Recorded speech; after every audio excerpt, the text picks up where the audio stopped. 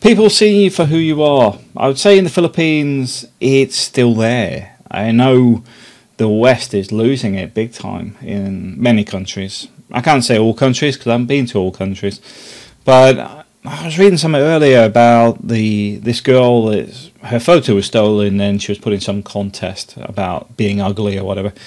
What is wrong with people? I'm not being funny. I was watching Chloe the what's that, Chloe? The perfume advert. And I was looking at the girl on that, and I just, for the advertising, and she just looked anorexic to me. So I think it's all perception, but for me, I don't go, she's really skinny and disgusting.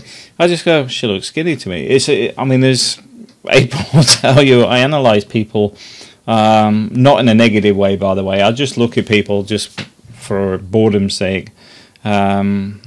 There's like somebody at the school where her feet are like about this size. I'm just like, how does the body balance itself on those feet? When you sat waiting for kids, this is the sort of stuff that goes through my head. But the whole point, in the Philippines, people don't care. They're quite happy that you're just a foreigner. They're quite happy just to know you, because most of the time, the relationships seem quite odd sometimes. In Western eyes, some of the relationships would look, because you got some really stunning women, and their boyfriend, husband can be 20 odd stone and whatever, and they're content as anything. They don't see the way. They don't. Okay, fair enough. I do know that sometimes you do hear conversations relating to expats where somebody will say, "Why are you with that old fart?" etc. But even then, it's more to do with their classmates and stuff, saying, look, come on, you do it obviously with them for the money. So that's the problem I'm understanding more than I should do, is because I would say I'm eavesdropping, because it's their fault that they assume I don't understand what they're saying. But the point is, you do hear this stuff going on. And the old fart wasn't me, by the way. Yeah. The discussions about, I think the guy's 70 or 75, but the discussions between the classmates going, come on, you're not with him because you love him, and this is going on right in front of me. But the whole point is, generally people are less fake. Now, I'm not saying less consumerist, because they aren't. That's why the mobile phone's king. Latest mobile phone will always be king. Hail the iPhone. But what you get is that they see people as people generally. They don't really bother with the weight issues or stuff. And I've never seen anybody go, oh, well, and run somebody down. They may argue about stuff and know stuff about people, but generally they don't stick it on Facebook. It's not analysed in an X Factor way, which is the way the West has gone. It really gets under my skin, because if this generation is like this now, what's it going to be like in 2-3 generations? Are we just going to be more like what's that movie, The Prey or something, where I can't remember, where they just go and kill everybody one night a year with the people? They settle their vendettas with people as part of population control once a year, because people are losing the whole point here. You're supposed to have emotional feelings about other people. I generally don't run people down unless they deserve it. If they've been attacking somebody.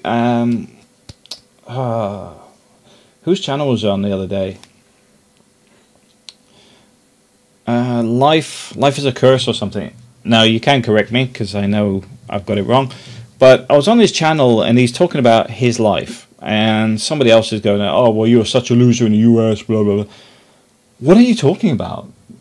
Firstly, you should be privileged the guy's sharing his information. But also, the guy is actually saying how things have improved over the years.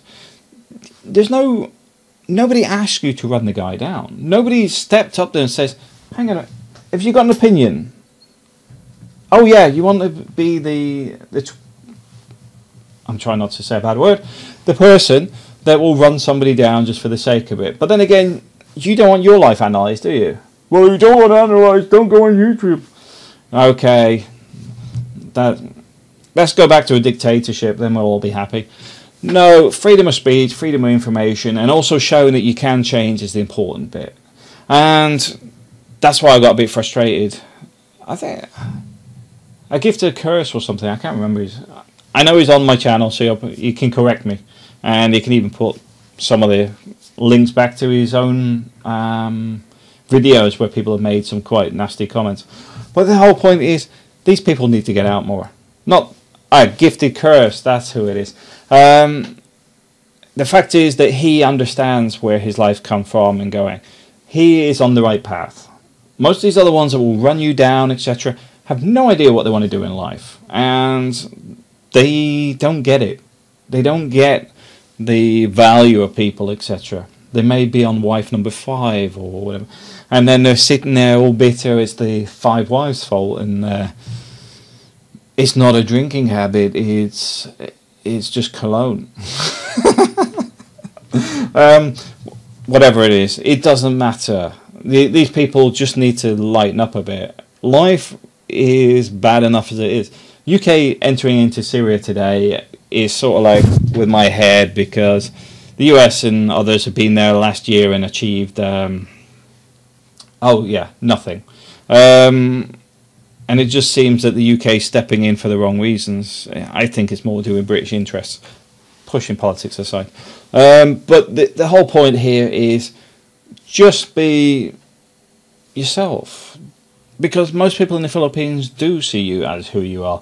I know they'll have the debate on, oh, he's a millionaire sort of thing, and you'll really struggle to change that.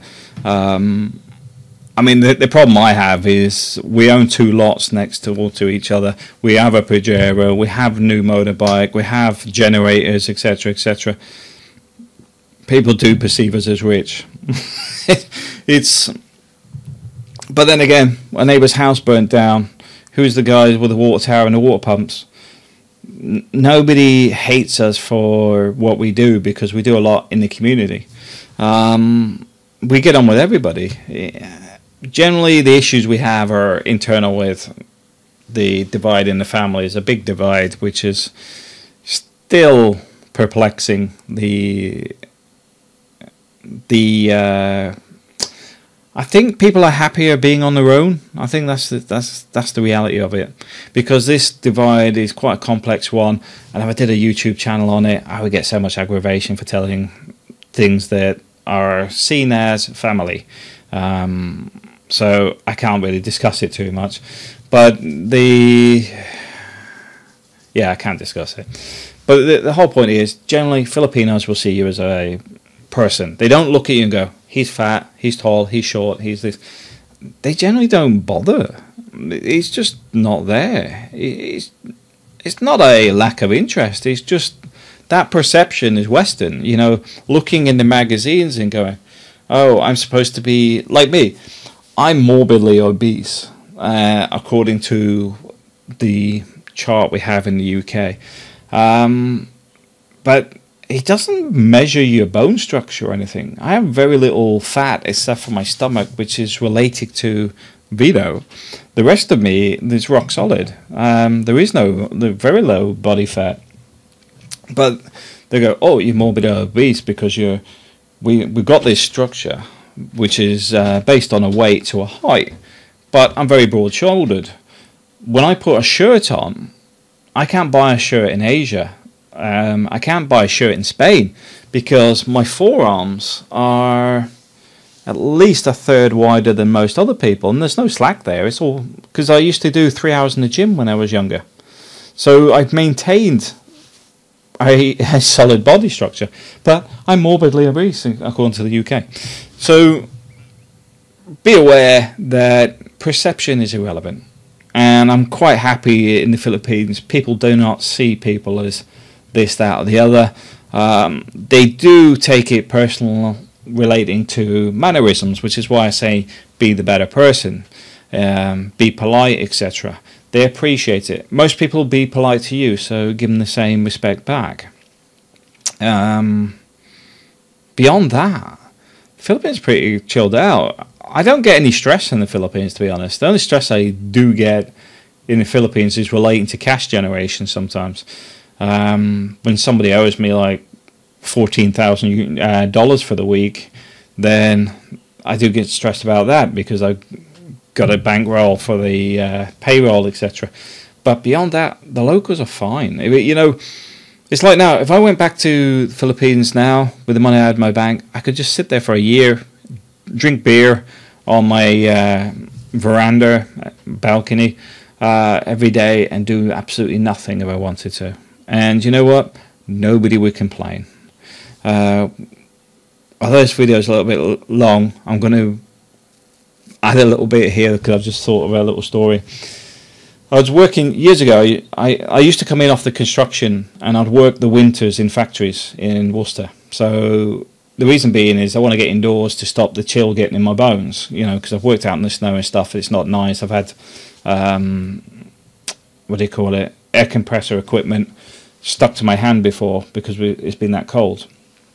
So I'm in this rope making factory and we work the night shift. Now, the funny thing is, one of the guys there, every night shift, he would finish his night shift, go home and just have 4 ciders, sat on his back door, just chilling out, watching the sun and everything.